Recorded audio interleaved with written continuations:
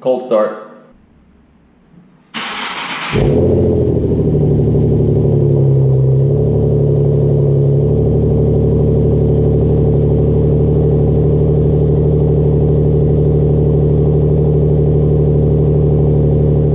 Alright guys, sorry it's been so long since the last video. I've just been super busy at work, and it's a good thing. It's probably the busiest I've ever been in my entire career. So clients come first, and then that doesn't leave a whole lot of time for YouTube stuff. But there hasn't been a whole lot going on anyway. Haven't really done anything to the car. And my brother's shop finally just got their permits, so things should start going over there, and we should be able to make some pretty good videos hopefully sometime soon. So today I just want to do a little bit of a follow-up on the AAM Resonated Short Tails that I installed about a month and a half ago. So driving with them installed for about the last month and a half, I have a pretty good feeling for the pros and cons.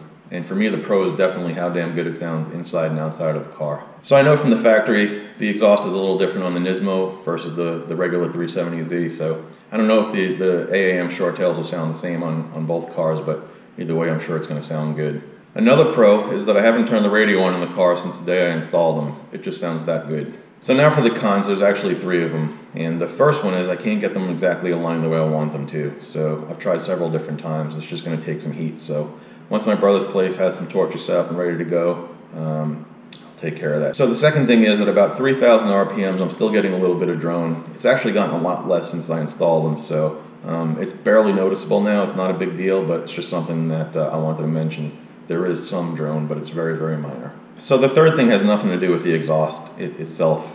It's actually manufactured really nicely, but because of how loud it is inside my car, there's a vibration coming somewhere in the back, and it's driving me crazy. So at some point today, I hope to fix that, and I'll probably get to work on that here shortly. So I think I know exactly where the rattle's coming from, and it shouldn't take me too long to fix it, but it's on the passenger side, so I need to move my car over to the other side of the garage so I have some room to work on it over there. And I guess we can do that by starting off with a very cold start, because it's about 22 degrees outside right now. Oh, before I do that, I'm also going to mention that I'm also going to insert a clip that I did the other day from inside the car in a cold start. So 2 separate times, but one's going to be from now, and son of a bitch. So one's going to be a cold start from right now, and then one inside the car was from the other day. But first I got to fix this smoke alarm beeping. So this is interesting. I thought the smoke alarm was chirping because it needed a battery, but it's hardwired. Alright, so I just Googled it. The reason there's a battery in there, even though it's hardwired, is in case the power goes out, which I never thought of. So anyway, let me change the battery real quick. Alright, we are back in business. Battery has been changed, and now I just got to put it back up in the ceiling. Alright, no more beeping.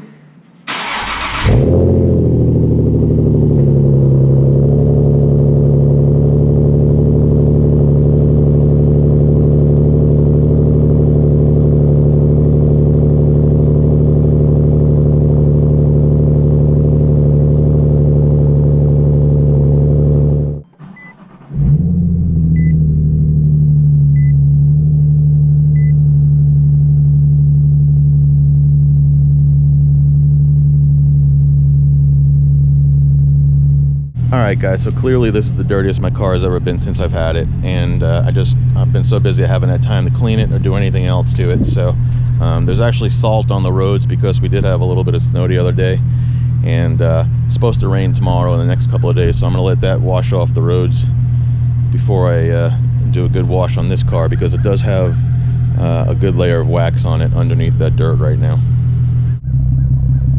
So I don't know if you can hear how good this sounds at idle, but it's a nice deep tone. It's almost got like a V8 sound to it.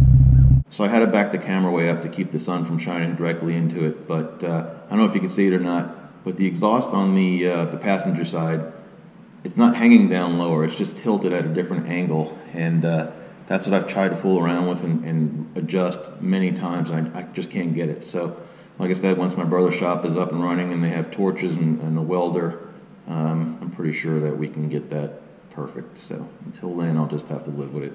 Anyway, since the car is warmed up now, let's give it a couple of revs so you guys can hear how it sounds.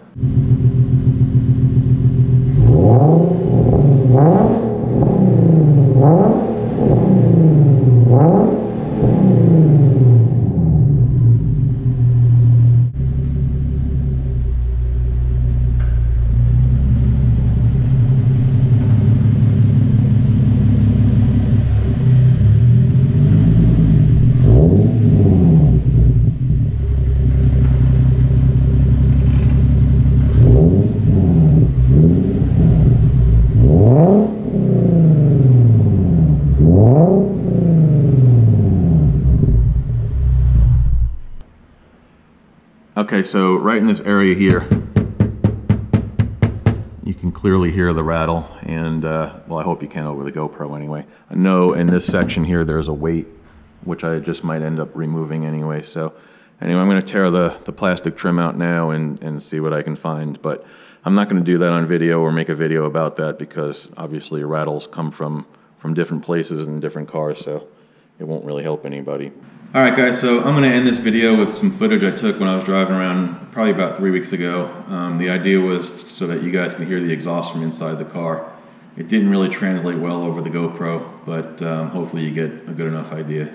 Believe me when I say it sounds really, really good.